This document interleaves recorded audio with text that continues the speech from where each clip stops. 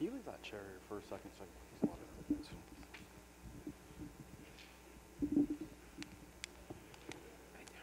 Thank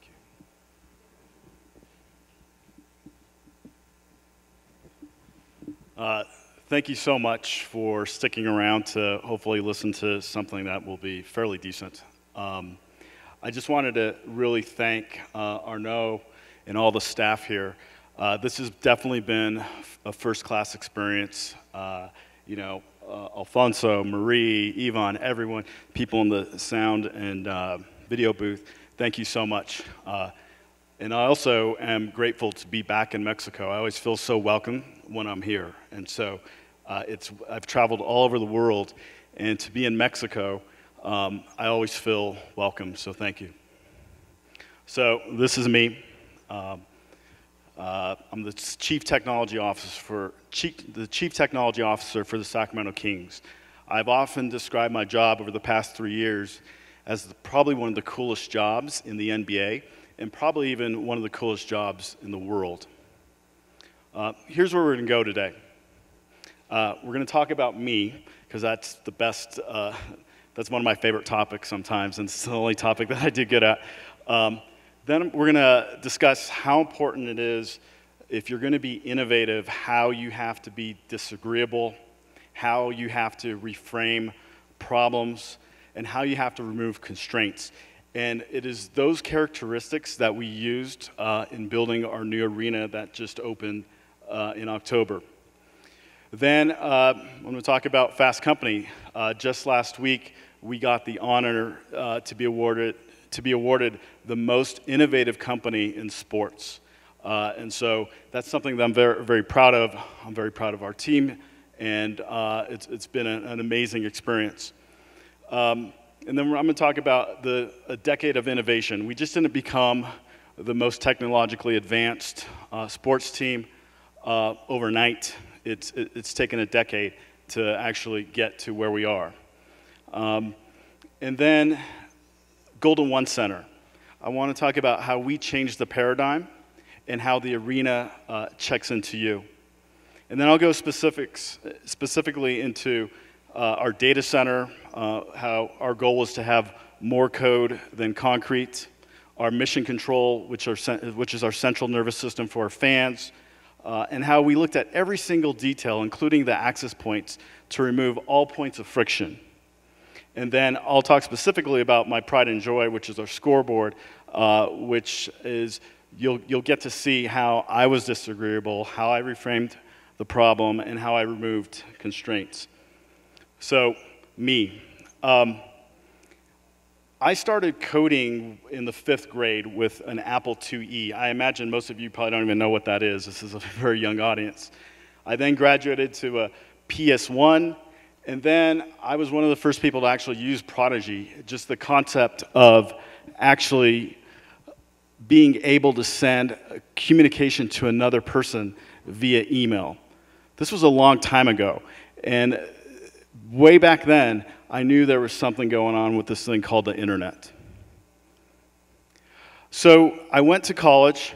I built my first website in 1995, and then right after college, I decided to pursue another hobby, and that was to work with President Clinton.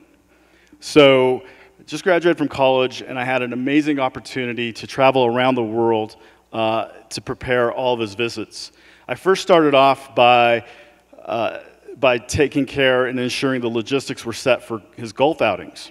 And you would think that for a normal person, you just go out and golf, but for the President of the United States, you actually have to set up 10 golf courts and work with the military aid and the doctors and so on, just to ensure that it was successful. Following working in the White House and then working for 2 cabinet secretaries, I then went back to another hobby of mine, and that was technology. So back in 2005, 2006, I became essentially the Chief Technology Officer for John Edwards when he was running for president. At the time, this was just at the beginning of what they call Web 2.0, and we embraced all of it.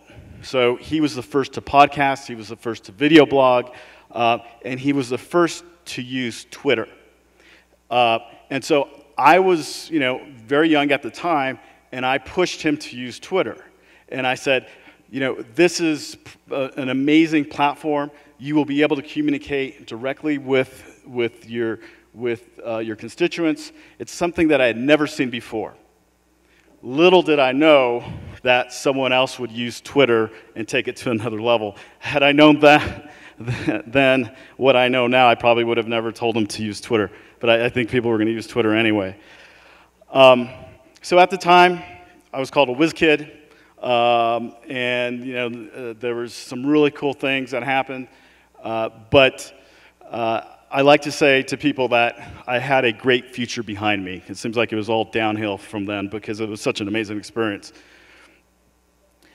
And then over the past several years, I've had a few technology companies. Some were quite successful.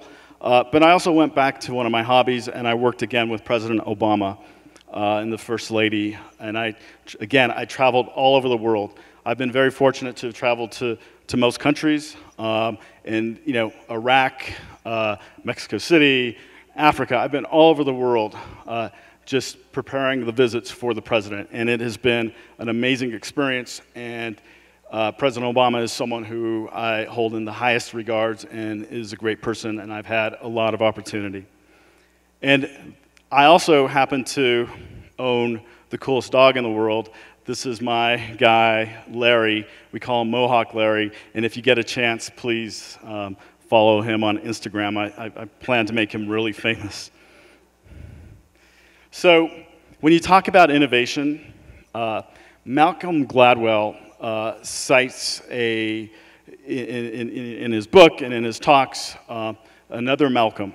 And he said that there are essentially three things that you need if you're going to be innovative. And again, you've got to be disagreeable. You've got to reframe problems. You've got to remove constraints. Does anyone know who this guy is? No one. Okay, it's pretty amazing. This guy not only transformed the shipping industry, but he transformed international trade, and as a result, international relations. His name's Malcolm McLean. What he did was he figured out how to make the shipping of cargo efficient and inexpensive. Because in the 1950s, shipping was chaotic. The ports were major choke points to international trade. Loading, unloading, and unloading of cargo was difficult and expensive. But what did Malcolm McLean do? He said, there's got to be a better way. And by the way, there's also got to be a way where I can make some money off this. So when the other stakeholders in this chain were trying to solve the problem with their specific vertical, he looked at the whole picture. He looked at the way the trucks were made. He looked at the way the containers were made. He looked at the way those containers were loaded onto ships. And he reframed the problem. And so what he did was he redesigned the connection between the truck and the box, and he essentially created a retractable shipping container. And then he removed constraints. He then figured out that you needed like a railway system to go up and down the ship to load the cargo. And this is where we are today because of Malcolm McLean. He disagreed, he reframed the problem, and he removed constraints. And you can look at any major innovation, and you can point to those characteristics of those people who've created that innovation. And this stuff's not difficult. Anyone can do this. And we use those same three characteristics to create the Golden One Center. Again, just last week, the most innovative company in sports. Forbes has said we're the most tech-advanced sports franchise in the world. Wired has said that our stadium is pretty much a giant Tesla. Again, Sports Techie, most tech-savvy sports team, 2016. And then our arena is also the first LEED Platinum arena in the world. And again, So why technology? Why do we care so much about innovation at the Kings? Because it's all about the fans. Not only do we want to connect our fans to the players, and our fans to each other, and our fans to the city, and then our city to the world, we want to make sure everyone is connected so that we can provide extreme value. And we're able to do this through technology, through innovation. And as I mentioned, technology just didn't start during the last 3 years. Innovating just didn't start 3 years ago. It's part of our DNA. So 2007, first team on Twitter, first team on YouTube, over 1 million YouTubes on video, first team on Foursquare, first team to actually use a hashtag campaign to get our Rookie of the Year, to become Rookie of the Year. Then 2013, we had a new ownership group, and it was led by Vivek Ranadive, the guy in the upper left. He was the founder of TIBCO Software, known as Mr. Real-Time on Wall Street, digitized Wall Street. Paul Jacobs, chairman of Qualcomm. Chris Kelly, employee number 12 at Facebook. Andy Miller, who worked directly for Steve Jobs. So with this new leadership group, we've taken on a philosophy that everything that we do, we got to be quick, we got to be agile, we got to be efficient. And so we've taken on the philosophy of build, measure, and learn. And so as a result, we were the first team to use Google Glass. We were the first team to use drones. We were the first team to use virtual reality. We were the first team to use virtual reality to stream live to India and to a local children's hospital. We were the first team just a few weeks ago to use Facebook Live in virtual reality. And we were the first team to actually use artificial intelligence in our app with our chatbot, Kai. So because of this, because of our DNA, because we've had this ability to disagree, reframe the problem, remove constraints, we built this. And we changed the entire paradigm, and I'll get to that in a second. And we've made it so that the arena checks into you. Golden One Center is the most technologically advanced and sustainable arena in the world. Through innovative solutions and next-generation hardware, Golden One Center has created an unmatched and enhanced fan experience. Wired magazine recently called Golden One Center pretty much a giant Tesla, and the New York Times has hailed the arena as the most technologically advanced arena in the world. Through a first-of-its-kind dual-mode mobile app, fans are prepared with everything they need for a game night. The Kings and Golden One Center app provides fans with real-time information about the venue, traffic, in-arena experience upgrades, and the team like never before. It features the NBA's first chatbot, Kai, King's artificial intelligence, to answer fans' questions.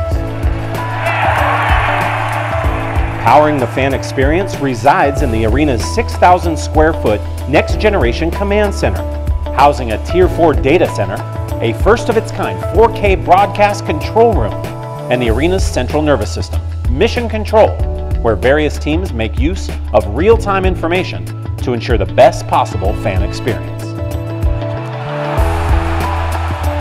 The arena is also the first implementation in the world of multi-mode wideband fiber, allowing for lightning-fast communication between the arena's processing computers. Powering the arena is a 200 gigabit per second internet connection, 17,000 times faster than the average home connection. Complementing the arena Wi-Fi is an advanced distributed antenna system, ensuring that every cell phone has reception. The arena is home to the NBA's most advanced video board.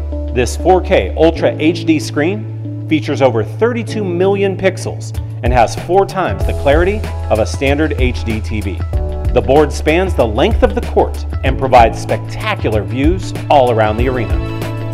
Around the arena, 700 additional screens complement the center-hung 6,100 square foot video board. The infrastructure at Golden One Center is future-proofed, meaning it's built to last for years to come. With over 1,000 access points, beacons, and sensors, the only limits on the network at Golden One Center are the user's devices. With over 1,000 miles of cable and an infrastructure designed to update with technology, Golden One Center is the first Coliseum of the 21st century.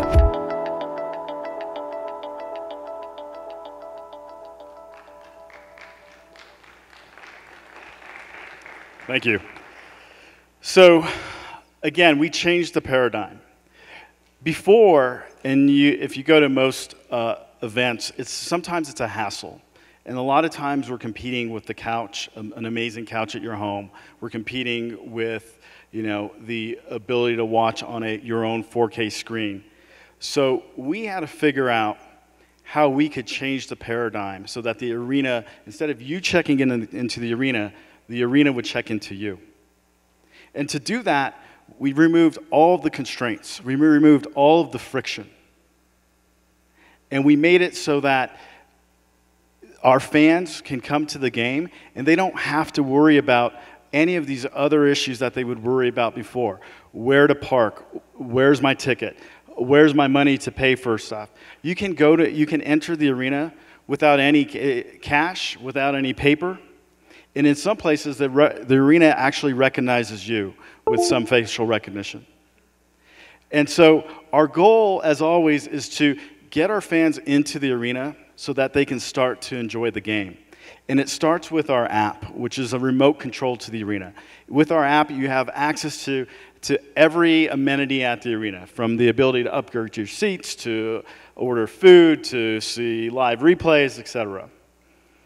And we have done more, and because we've had additional goals with technology, we wanted to ensure that we would use data in ways that had never been used before, so that our fans could get a different and better understanding of the game. So we have advanced stats in our app, live replays, etc.